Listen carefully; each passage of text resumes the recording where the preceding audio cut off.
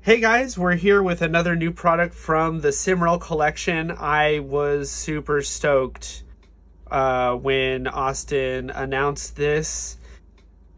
For those of you who are really into concentrates and find the Dynavap lacking in that department, this is definitely the way to go. This is the full engine, the full thing from Simrell, from tip to mouthpiece. Everything you see here is Simrell, so it's a big change up from needing some other things to make Simrell stem work. Construction-wise, look-wise, impressions right off the bat was this thing looks kind of crazy. I thought it really looked like a Sputnik satellite prong thing. I don't know. I liked the fins. Shout out to, you know, just how we are used to seeing things against the body. Some good symmetry here with the fins up near the head. I mean, I really like the way this thing just looks aesthetically. So then some of you might be asking, like, what is this crazy looking thing? Well, bare bones, it's a nectar collector dab straw type device. However, this really changed those weird nectar collectors, which is an easy example to show you because his head is interchangeable, but we'll get to that in a second.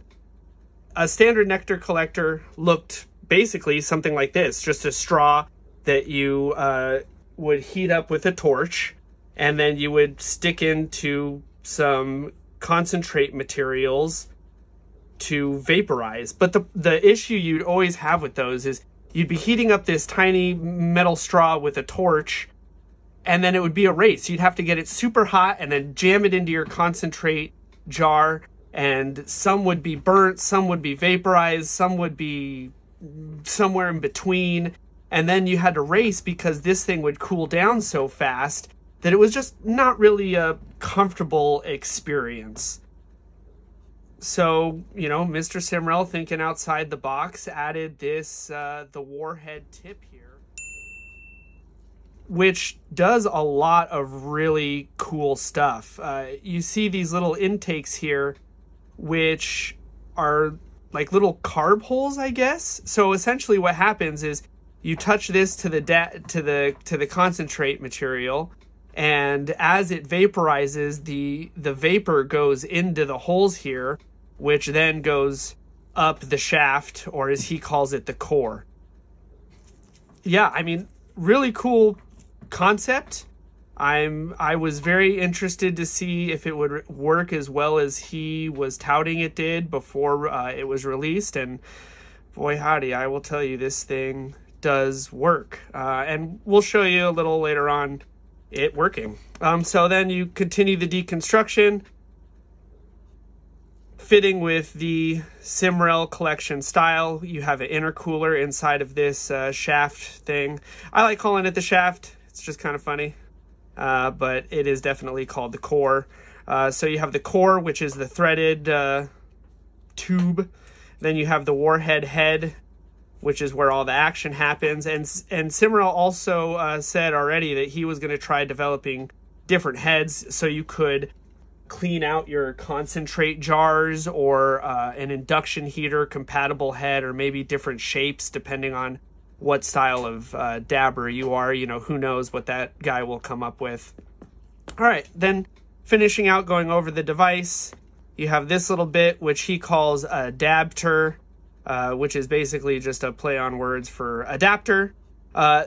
This is a really cool little accessory to have for those of you that have a POTV1 or a Healthy Rips Rogue or Fury, one of those electronic dry vape devices. This will actually fit inside of the mouthpiece that accepts the glass stem that they sell, which allows you to attach a stem to it. So if you have your favorite Simrell stem, you know, or a Vortex, it will allow the whole thing to adapt as a mouthpiece for your favorite dry herb vape device like a POTV1. Okay, so then I'm running a high flow intercooler inside of this MVS to mess around with the Warhead. It was pretty easy to put together. I mean, it wasn't really hard to figure out. I like that it's easy to take apart to clean. When I first saw it and it came in the tubes, I was kind of worried, oh man, like, look at this thing. How am I going to get a Q-tip in there to clean this out? Or, you know, like, how am I going to make sure that this isn't just getting built up with gunk in there? And then I realized it was threaded, and that was really cool. Makes it easy for cleaning to just take that part off and run a Q-tip in there. You know, and the other cool thing is the intercooler collects all the reclaims. So to clean it out, you can just pull this, take an alcohol wipe and just pull all that reclaim off and put it back in there, and you're good to go. I've been burning the head off if it gets too dirty, but honestly, I've run a lot of concentrates through this and it hasn't really gotten too dirty. And then with the intercooler in this part too, by the time it gets to your mouth, there's really not much reclaim happening there. So yeah, initial thoughts, build, design, man, he knocked it out of the park with this right here. So then moving to the other part, the second half to this Warhead situation, and really the jelly to this peanut butter that makes it a lot different than a nectar collector.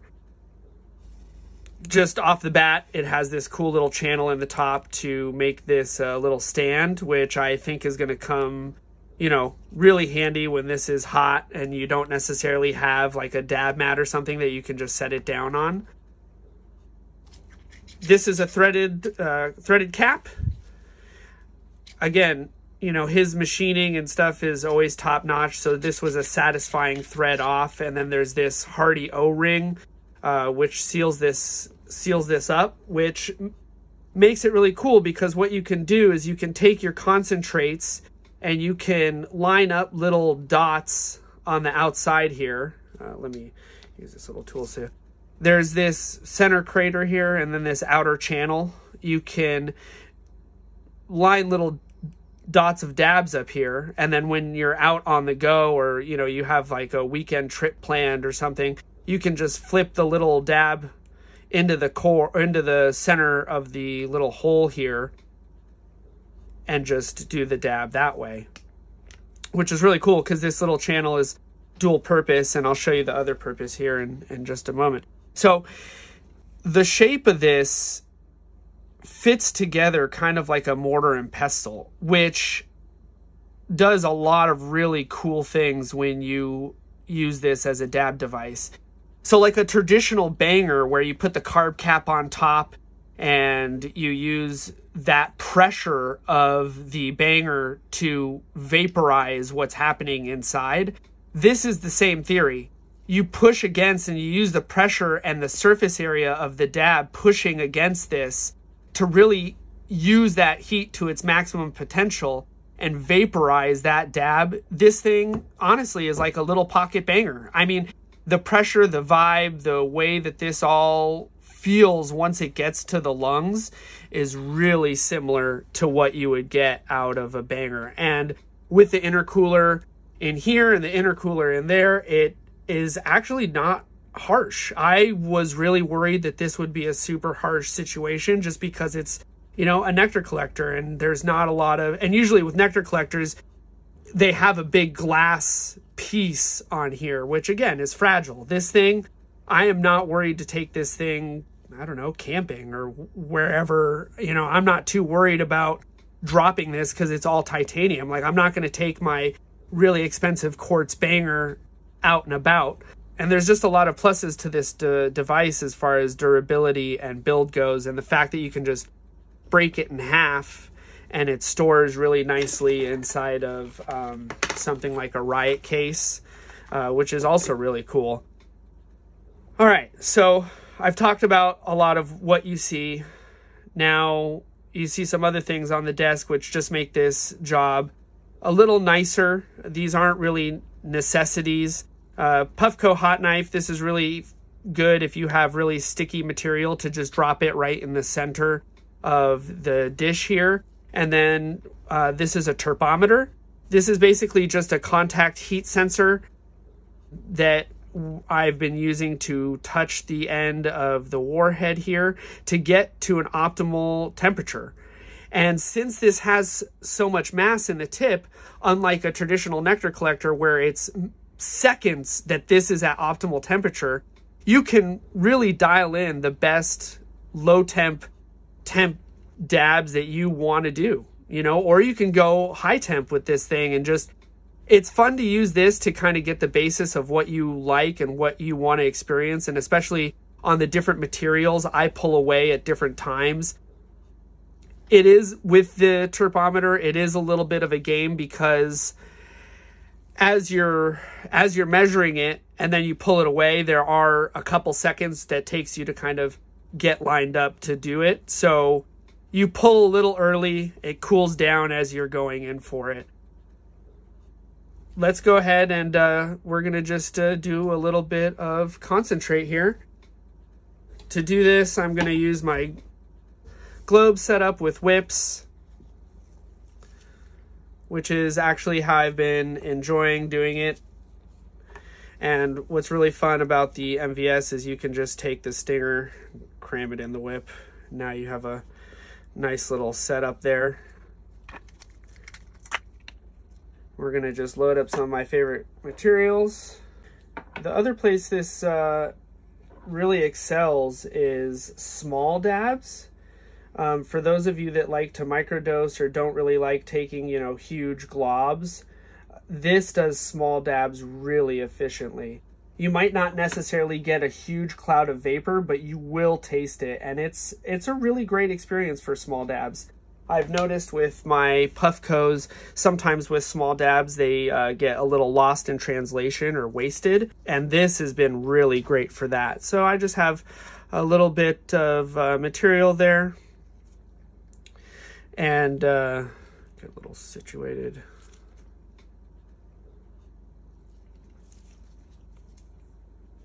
Okay.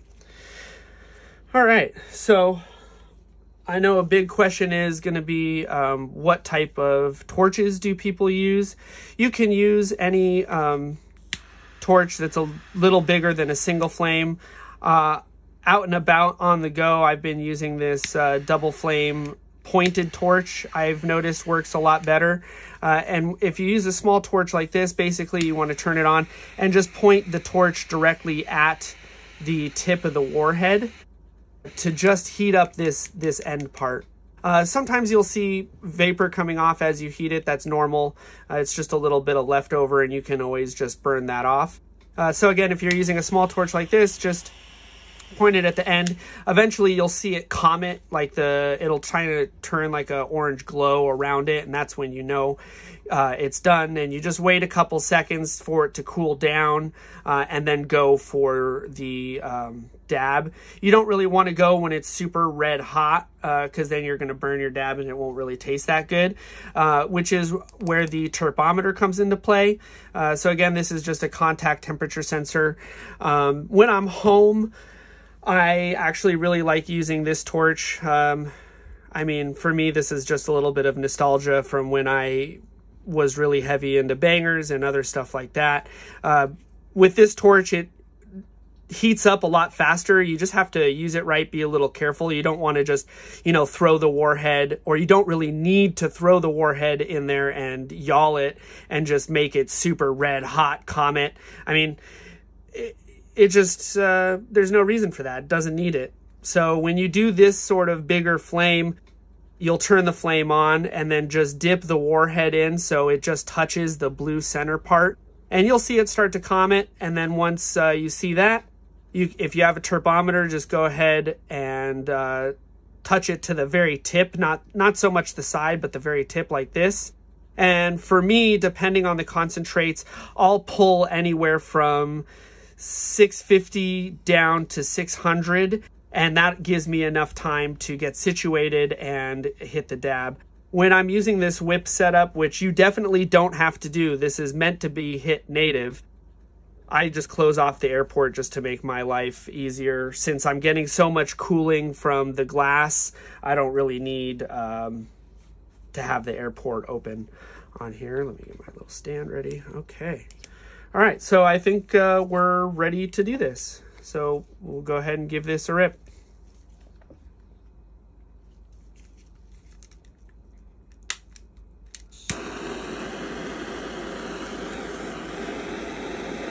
And again, like if you're using a flame this big, you don't really need to do that. Just put in the tip so it just touches the blue part, because really all you need to do is hit that end part. If it starts flaming like that, just let it flame. That's burn off of reclaim from the last run. And then once you see it comet, you're good to get the turpometer. And you'll see it does get really hot. So if you like high temp dabs and you just want to go for it, I mean, you can do that with this. So as you see, the temperature does drop quite well.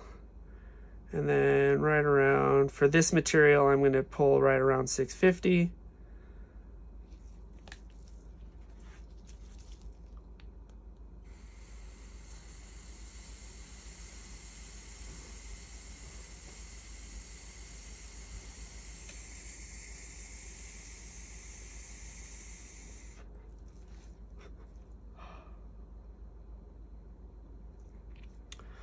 Wow. I mean, the flavor on that was just, wow, the flavor on that was just great. Yeah. And I mean, it cleaned it all up. There's barely any left in there. There's a little bit. I could probably do a second pass. I mean, let's do it. Let's see if a second pass really comes up. Let's see what happens. It might find some left in there. And I don't really need to go full temp again. It's already hot. Do that turpometer just to get that real good flavor. Oh no, looks like we need to do a little more, but that's the good thing about the turpometer. You can really, this is a new device for me. I have been using it, but there is a learning curve to some of this stuff, so we're learning together. All right, you can see that little bit of comment happen. It should be hot enough. Let's see this time. Yeah, there you go.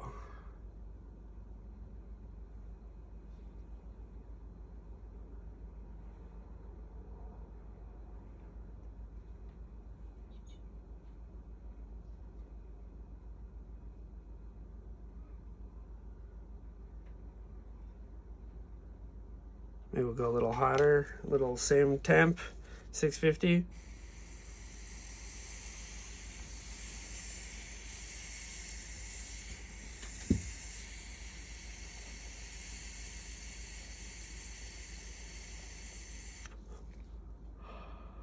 All right, yeah, it got it all on the first one and done. But as you saw there at that second one, I went up into this secondary moat. The head is actually the same shape as that secondary moat as well. So if you put like a huge glob of concentrate in the middle and you're pushing in and it overflows into this secondary moat, on the second pass, you can do this extra cleanup hit up here, making it, again, really efficient at using all of your dabs. You really, no dab left behind in this situation. Cleaning it, super easy. I just take a Q-tip and squeeze some ISO into there. I guess you could dunk the whole thing. I mean, if you're trying to go do back-to-back dabs, you're just going to want to ISO it out. I just let it kind of sit in there for a sec and then wipe it all out. With the quartz banger, I was always so worried, like, oh man, if I treat it poorly, like, is it going to chaz and all this other stuff? I have no worries about this. You can use and abuse this thing. And I mean, I have used and abused this thing, and really there's been no downside to just wrecking it, high temp or whatever material. Speaking of material, that's the other crazy thing about this right here, is with the quartz bangers or my Puffco proxy, full melt temple ball hash, bubble hash that's full melt, really messes that stuff up. It makes it really dirty. It leaves behind a lot of material, which causes chazzing and burning and all that other gnarly stuff. So in comes the Warhead, where if you take something like temple ball hash, let's change up the material here. Drop that material in the middle there. And just a little ball is enough. And again, like that mortar pestle, you're really going to use the pressure and the shape of this for this material that has more material in it. You really want to kind of squeeze the oil out of it. So you're going to make this little ball, heat up. On the first pass, you're just going to press down. And then on the second pass, you'll do the cleanup of all the oil. So let's give it a go.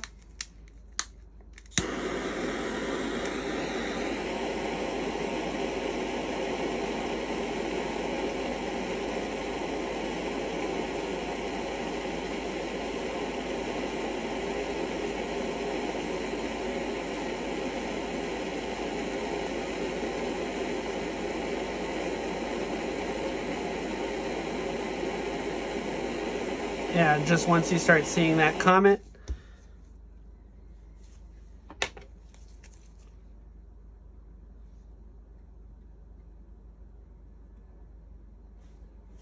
and I'm actually going to pull this at about 700 just for this material.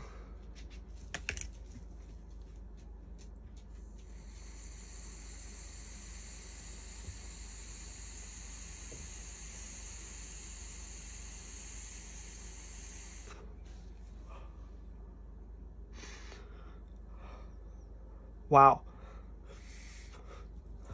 I mean, I thought the VapMan was my favorite way to consume hash. This might have just taken the place. I mean, that didn't taste burnt. I mean, as you can see, it's a little brown, and that's the material that I'm talking about. And that's normal for hash like that that's got a lot of material. And normally that would be all left on the inside of my banger. And I'd be all grumpy about it because now I got to do like a deep cleaning. But this thing, you can just rub it off on a Q-tip like that. And then same for the dish. Looks like I got it all in one hit. So I'm just going to go ahead and clean this out. Just take some ISO and I just